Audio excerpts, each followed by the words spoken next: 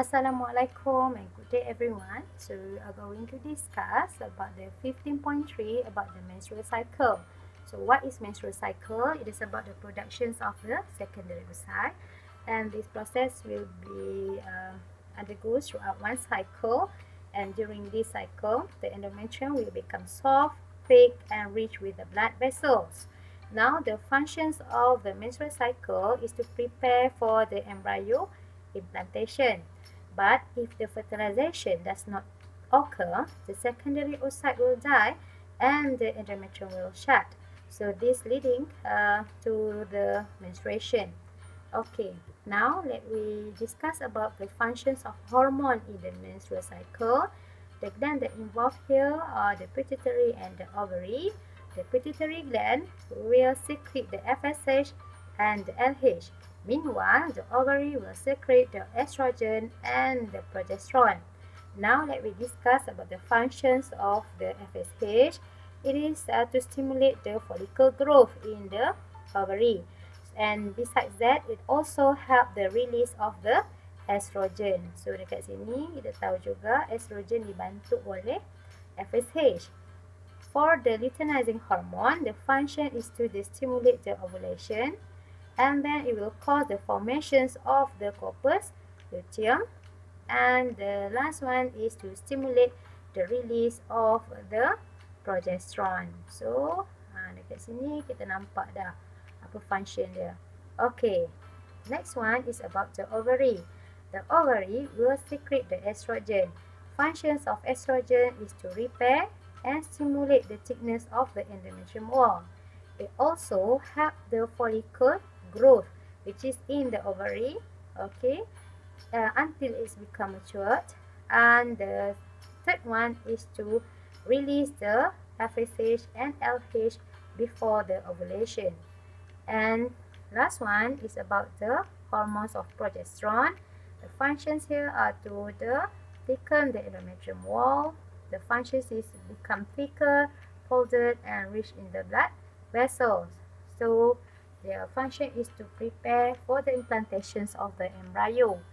And during the high level of the progesterone, it will stop the release of the FSH and LH to prevent the follicle growth and the ovulation. Okay, now let me discuss about the phases that involve in the menstrual cycle.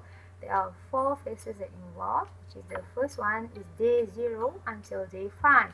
Okay, so there are 3 events that occur here at the same period of time, which is the first one is the hormone level, and second one is the follicle development. This one occur in the ovary, and the third one is the event that occur in the uterus, which is the changes of the endometrium thickening. Alright. So before the menstrual occurs, so you can see here, all the hormone is at the low level. So when there is no stimulations of the progesterone and estrogen, okay, so what will cause? It will cause the menstruation to start. Alright. So but before that, before or a day before the menstrual cycle begin, the hypothalamus will secrete the GnRH. So this GnRH will produce or release the FSH and the LH. Alright, so that's why as you can see here, the level of the green and yellow will increase here because the GnRH secrete. Okay, functions of FSH is to stimulate the follicle growth. Alright, so within this primary follicle ada oocyte, and this oocyte will develop to form the secondary oocyte. Okay, it will form the secondary oocyte which contain in the Graafian follicle. Okay, so this growing follicle will release the estrogen. So that's why lah kalau kita nampak kat sini, the level of estrogen start untuk increase. So at the same time juga, estrogen will encourage the follicle maturation and repair the endometrium wall. Ini adalah function estrogen. Alright. So at the low level of estrogen, bila estrogen ni dihasilkan dan pada parasel rendah, it will inhibit the FSH and LH. That's why kita nampak dekat sini, the level of FSH mula menurun. Sebab apa? Bila estrogen mula meningkat, tapi dalam keadaan yang rendah, dia akan inhibit the FSH and LH. Because to prevent the growth of the new follicle. Dia tak nak menghasilkan follicle yang baru dah dekat ovary. Okay, now let we discuss the second phase, which is occur from day 6 until day 14. Alright, so at this time, the highest hormone is the estrogen, and is at a peak on the day 12. Alright, so on the day 12, what will happen is the estrogen will stimulate the hypothalamus to secrete the G and RH. So this G and RH will secrete more FSH and more LH. So on the day 13, alright, pada hari yang ke-13, apa akan berlaku adalah LH level will rise until it's on peak, which this will help the process of ovulation, iaitu the process of releasing of the secondary oocyte from the Graafian follicle on the day 14. So proses ini dipanggil ovulation pada hari ke-14. So LH ni juga dalam masa yang sama will stimulate the follicular tissue that left behind, which is the structure of the Graafian follicle ini, untuk membentuk, to transform the corpus luteum. So this is another functions of the LH. Okay, now that we discuss the third phase, which is occur from the day 15 until day 21. Okay, at this phase, what the process involved here are the LH will start to stimulate the corpus luteum. Alright, so the corpus luteum will start to secrete estrogen and progesterone. So now you can see the level of hormone that increase here is progesterone and estrogen. So the combinations of estrogen and progesterone here will inhibit the releasing of the LH and the FSH. That's why kamu nampak kat sini LH dan juga FSH mula menurun. Alright, because want to stop the growth of the new follicle. Dia tak nak dah ovary ni menghasilkan follicle yang baru.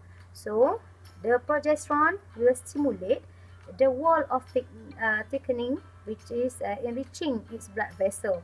So dekat bahagian uterus ni berlakulah penebalan dinding uterus, endometrium, which is the functions is to prepare for the embryo implantations if the fertilization take place. Okay. Last but not least is from the day 22 until day 28. Okay, so if the fertilization occur, okay, kita discuss dulu. Sekiranya berlaku fertilization, this corpus luteum, alright, this corpus luteum will continue to grow and will secrete more progesterone and estrogen. So this will cause the endometrium wall maintain their thickness to support the fetus growth. But if the fertilization does not occur, alright, so if the fertilization does not occur, what happen here is the LH will start to decrease, alright, and then the corpus luteum also start to generate. Alright, so when the corpus luteum start to degenerate, it will stop the productions of progesterone and the estrogen. So without stimulations of the estrogen and progesterone, the endometrium wall will shut and the menstruation will start again.